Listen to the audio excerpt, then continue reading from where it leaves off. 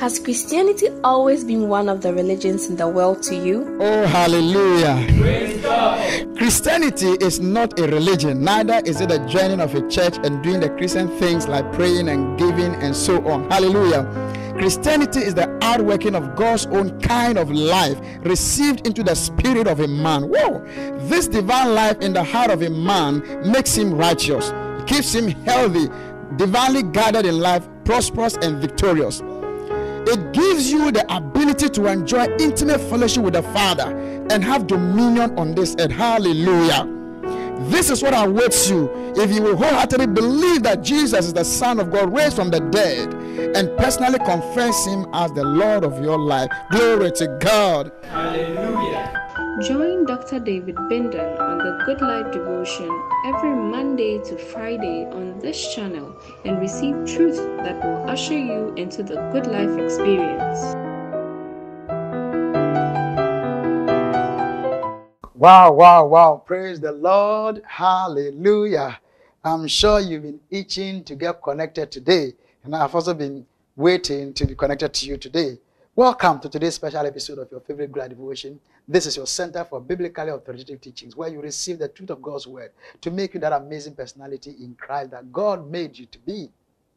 The Good Life Devotion is God's voice for the nations of the earth in these final days of the church, to ripen the church for the coming of our dear Lord Jesus and effect the greatest soul harvest into the kingdom. This is why if you have found a Good Life Devotion, this is of God. Be part of it. How? Pray into it every day, recommend it to others regularly, and pay to get it to another media platform. And your life will never be the same. Hallelujah. This has been an awesome week. We've been dealing with the subject of the reality of righteous living. And we began by making you know that it doesn't matter how permissive and perverse and crooked the society has become, you must know that it is possible, or living righteously is real. It's something that can be done. It is not one of the Christian utopian ideals that is not possible. You know, it's like as if something people just talk about, but they know that it's not possible. No, that is not one. To live a righteous life is real. You can. And in fact, you should be if you're born again. And we said, look at Noah. Even in the days of just being a natural man, despite that the whole generation was sinful, God found him righteous. If it was possible then, how about now that you are born again and filled with the Holy Ghost? It should be much easier. All you need to do is that don't follow the many who are saying that, oh, because they are living in this body, they will sin. Oh, they are all sinners. No. And it's, oh, because they are all humans. You are not. If you are born again, you were harvested from the human species. You are no more human. You were born of God. And being born of God, righteousness is your realm. You must know it. The realm of a fish is water. The realm of a dog is land. The realm of the born again is righteousness.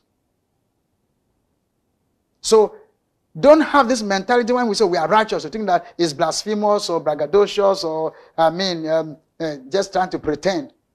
There's nothing wrong with a dog saying I'm a backer. Nothing wrong with a fish saying I'm a swimmer. But if you are thinking human, for human, it is impossible to be righteous.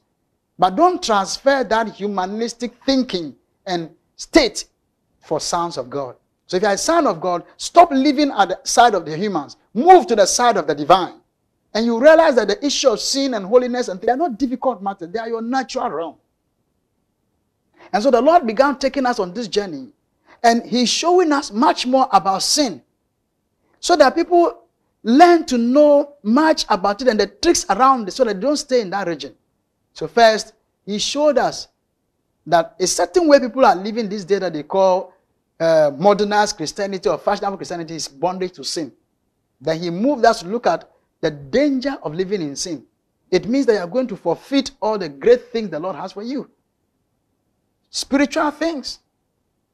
Because the moment you live against God's instructions, you've broken the foundation of righteous living.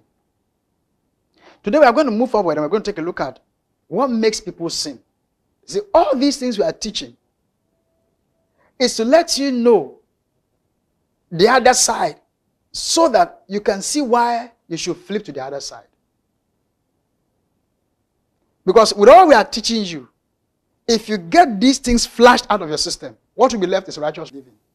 But if you don't get these wrong things flushed out of your system, they will be the very things that will keep you in the humanistic region of sin, when you could have lived freely in the divine region of righteousness. So what makes people sin? We can share in the word of prayer as we begin for today. Father, we love you. We bless you that we are born again and we are born righteous. We are born with the ability to do right. And as we are learning these things, erroneous mentalities are washed off and we step into righteous living in Jesus' name. Amen. Our main scripture today is 1 Kings chapter 8 verse 46. 1 Kings 8:46. This was again Solomon praying in the period of dedicating the temple, and look what he said. He says, "And if they sin against thee, for there is no man that sinneth not, and thou be angry with them, and deliver them to the enemy, so that they carried them away captives unto the land of the enemy, far or near." He was here to complete the prayer in verse 47. But our emphasis is in this 46. That's why I read that. So that if they sin against thee, then he put into bracket, "For there is no man that sinneth not. And thou be angry with them, and deliver them to the enemy, so that they carried them away captives unto the land of the enemy, far or near." Which means that, like I said in the previous episode, if they did not live in the word of God, they'll be delivered into. In other words, in the olden days, what happened is the presence of God will be withdrawn, and they become victims to their enemy. That's what will happen to them. Okay, but let me just go on slowly so that you get something here. By way of introduction, we said that some people just cannot live a day without committing sinful acts. It's like it's food they eat. It's like sin is like the river in which they swim. And when we who are living in righteousness, we look at them from the position of righteousness, we wonder what is the issue with them. Because if you look at what it means to be born again, to become inseparably one with the Holy Spirit, my God, to be a partaker of the divine nature, with the full enablement of the Holy Ghost. The Bible said that if the spirit of him who raised Christ from the dead dwells in you, that same spirit will quicken your mortal body. A life in which the indwelling Holy Ghost has vitalized our mortal bodies, so that we are no more debtors to the flesh, to do according to the flesh. But through the Spirit, we mortify the transactions of the flesh. If you look at it from this side, you wonder what's wrong with these other guys. But for them, it's like, that's life.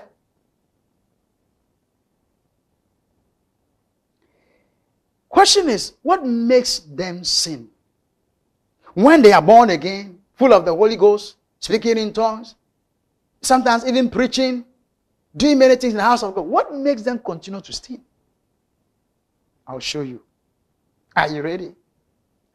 Let me tell you something I learned from Solomon. I put it here in the Manspeter. If you have it, you get it. The reason why many people are God's people continue to commit acts of sin even though they are not sinners. I wondered until I discovered something from King Solomon. I was reading 1 Kings chapter 8, and I was reading the way Solomon prayed to dedicate the temple. Maybe I should take my time and read a few more verses before we come to verse 46 so that you can understand. 1 Kings, shout, I love my Bible, glory. 1 Kings chapter 8, I'll take it from verse 33. King Solomon started praying, and then from verse 33, he started saying something. He said that, when thy people Israel be smitten down before the enemy, because they have sinned against thee, and shall turn again to thee, and confess thy name, and pray, and make supplication unto thee in this house. He was trying to say that when they do that, hear their prayer. Go to verse 35. When heaven is shut up, and there is no rain, because they have sinned against thee, if they pray toward this place and confess thy name and turn from their sin, when thou afflicted them, then they will say, hear our prayer. Verse 37. If there be in the land famine, if there be pestilence, blastings, mildew, locust, or if there be caterpillar, if their enemy besiege them in the land of their cities, whatsoever plague, whatsoever sickness there be, then he talk about how God will listen to them. And you can note something from this verse 33, verse 35, and if you read all the way down to verse 46, he kept on saying something. First of all, if the people are smitten, why? Because they sin against you, and they pray, hear them. Second, if the heavens shut up, there's no rain, because the people have sinned against you, and they turn, hear them. King Solomon, you built a temple, and you are dedicating the temple. Why were your prayers based on the fact that if they sin, and this happens, and they turn and pray, if they sin, why were you praying into the future of Israel, thinking that they'll be sinning and sinning and sinning? I don't know where you are getting this, the thing I got. It was a lesson. So, I kept on wondering, why is Solomon praying this way? Then I landed on the verse 46, which we read. He was praying there and he said, and if they sin against thee, then he said, for there is no man that sinneth not. For there is no man that sinneth not. So when I got there, then the Lord made me pause and he said, this was his thinking pattern. In the mind of King Solomon, there is no man that sinneth not. Therefore, he knew that by all means Israel will sin. And so that's why he prayed. If they sin and this happens and they turn, hear them.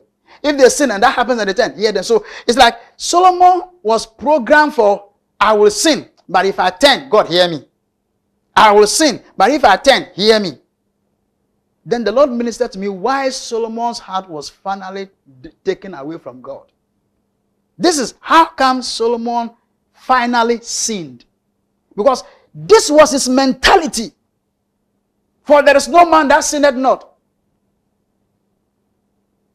This was not the way his father David taught. His father David prayed and told the Lord that keep me from sinning. David knew it was possible to be kept from sinning if he was kept by God in the Old Testament. But Solomon thought that, oh, there's no man that sinneth not. All you just need to do is if you sin, you come to God and turn, and God will forgive you. And there are those who have accepted that kind of life. So when they hear God is merciful, it's a dispensation of grace, they love it. Why? Because they know that we've sinned. But when we sin, let's come and confess our sins, and God will forgive us. They like that kind of living. But there is a better place. It's like somebody choosing that, oh, when I'm sick, I want this person to pray for me. Why do you want to live in the sick and heal, sick and heal? Why can't you step into divine health? Are you following this? So, it's a personal lesson from King Solomon. You realize that King Solomon had a particular way of thinking about sin, and he had a conclusion about man. That there's no one that sinneth not. And today, there are people still thinking this way. There's no man that sinneth not. Of course, if it is a man, it's possible. But even being a man, it was possible that if you walked with God, you will not live in sin. Listen, God will not tell you to live righteous when he knows that you can't. Why would God tell them that if you don't keep my laws, I'll do this to you? He knew it was possible for them to keep it. But they had this mentality that as men, they will sin. That was the reason they kept sinning. Not because they were not people of God. So, from that lesson, if we ask the same question today, what makes people sin? Especially people who are sons of God. What makes them sin? What makes them continue to sin? It is because of certain important facts which I'll be pulling out of this lesson when I return after this short break. So don't go away, I'll be right back after this break.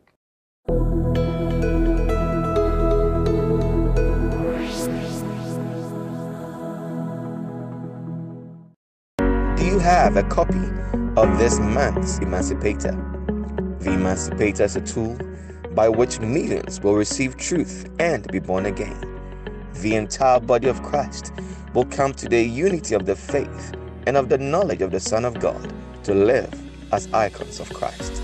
Call 0249 293688 to order for your hard copies today, or visit finalglobalmovement.org to download a free soft copy.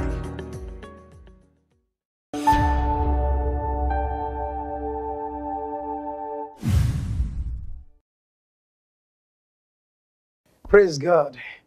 Hallelujah. So listen carefully. Living a righteous life is real. It is possible. But why are many unable to live that life? It is not because sin is so powerful. It is not because they cannot live that life. It is because of a certain state of their life. Like the King Solomon state. If you have this thing in mind, that it is not possible not to sin, you always live in bondage to sin. 3 main things that make people sin. I mentioned them to you when I was showing you the features of living in bondage to sin. But here, I want you to appreciate. So those who are in bondage to sin have those features, and those are the features that make them sin.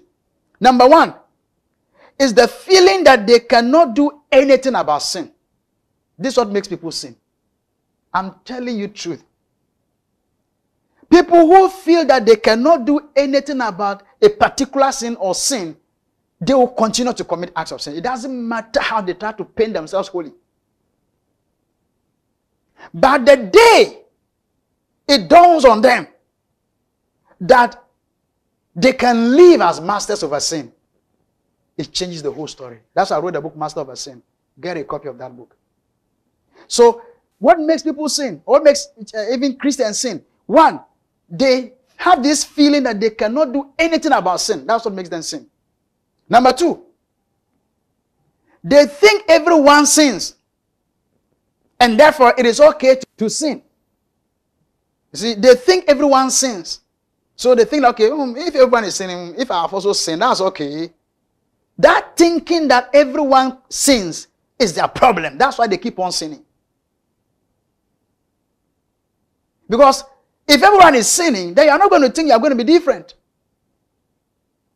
But the day it dawns on you that those who have understood the message of righteousness are not sinning, you will break camp and advance. You will move your camp from everyone's sins to we are righteous. May that camp be changed in your life.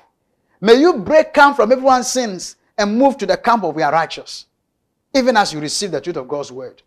Oh, hallelujah. Number 3, why do people sin? They live in expectation that it will happen. They live in expectation that it will happen. Look at King Solomon. You had opportunity to dedicate a temple. And look at the prayer. If this happens because they have sinned and they turn and pray, forgive. If that happens because they have sinned, it's not like he thought the things could happen naturally. He knew that the things could not happen if they didn't sin. And he finally said, no man, there's no one without sin. So, if you are somebody that these things are true in you, you may not have told your friend or somebody, but the Holy Ghost knows your thoughts. That's why he's making me to share this. If any of this is true, I can tell you, you continue to commit acts of sin until your mind is washed off these things. And I'm going to show you in the next 1 or 2 episodes how you can break out of this thing. Number 1, people continue to commit sin because they feel they cannot do anything about it. It's like somebody, like that person I said, called and said, oh, I'm married, but I just cannot stop having affairs with other women. And for him, it's like he's done everything and it's not stopping. Such a person comes to a place that he believes that, oh, this thing cannot stop. The moment you get to that place, it's like the devil has organized a party to celebrate about you and put you in his armpit. You can't come out. You will continue to do it because you feel helpless.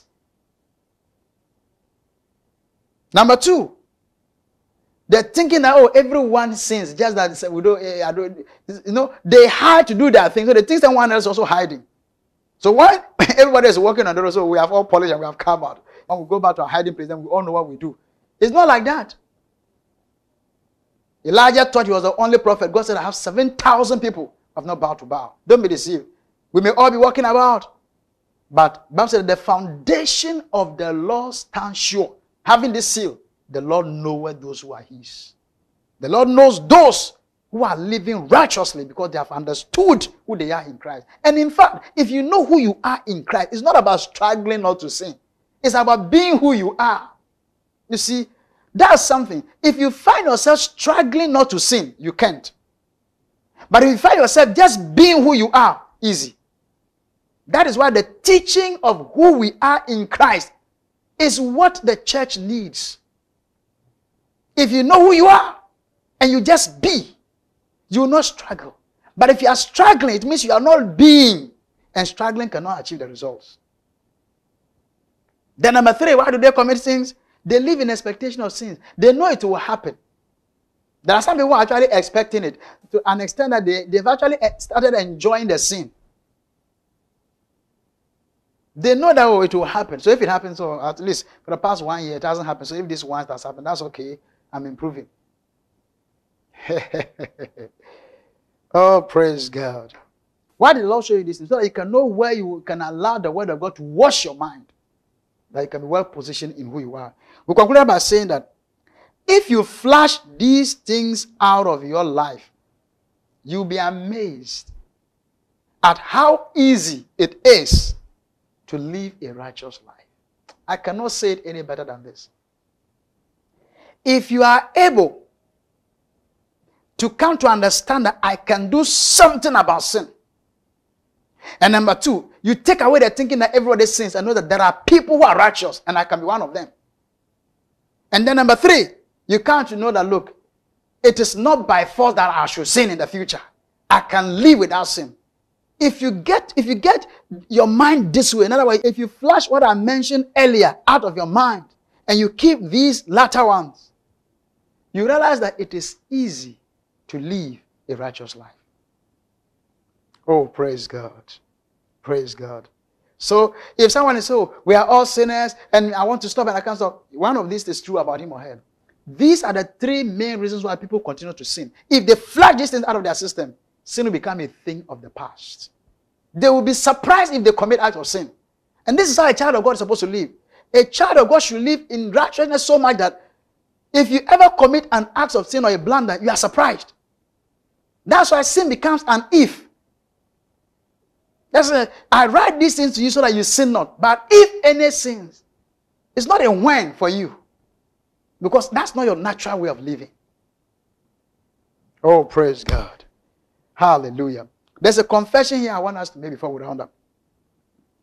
Say with me, by my oneness with the Holy Spirit, wrong perspectives about sin are flushed out of me. And I live in righteousness with ease. In the name of Jesus Christ. Hallelujah. Praise God. Wow. So do go over these messages. We are going to get them posted on our YouTube channel. Get them, make notes, and keep them in your archives and watch them until you share your testimony of how you have lived or you are living over that act that used to keep you in bondage. Wow. This is our time of permittance for today. If you have been watching me and you have not yet received the Lord Jesus,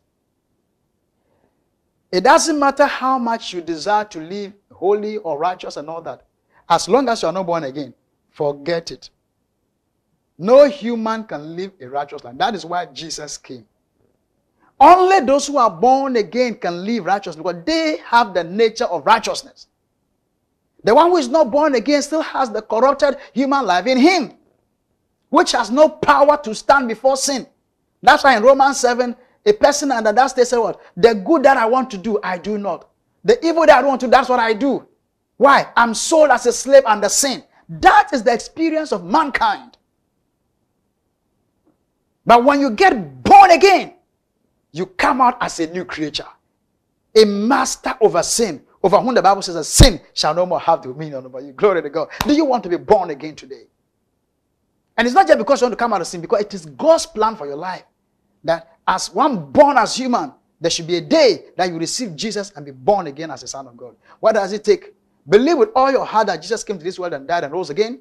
And by that resurrection, he made the life of God available for everyone. And if you believe and acknowledge his lordship, you will receive that life into your spirit and you'll be begotten as a son of God. If you want to be born again, do you believe he died and rose again? Do you believe eternal life is available? Then declare his lordship after me by saying this. Say, Jesus, I now know that by your death and resurrection, eternal life is available for me. I receive eternal life into my spirit now, as I declare with all my heart that Jesus is Lord. Wow, if you have done this with all your heart, boy, you are born again. Ensure that you continue to follow us regularly to receive truth that will build you up in Christ. And do what? Get planted in a Bible teaching and a Bible practicing church and remain in Christ till he comes, because Christ is going to come very soon. Till I meet you in our next episode as we look at how to round up on this subject. Life is good. Enjoy. Thank you for joining today's episode of your favorite Good Life devotion with Dr. David Bindan. The Good Life devotion is proudly brought to you by friends and partners of the Final Global Movement. For more information on how to become a partner, call us on 055-792-7744 or log on to our website, finalglobalmovement.org. Become a partner today and contribute to the global spread of God's message for the now. Follow us on our various social media handles and you will be blessed. Don't miss the Good Life devotion on the channels displayed on your screen at the scheduled times. Till we come your way with the next episode of the Good Life devotion with Dr. David Bindan. Life is good.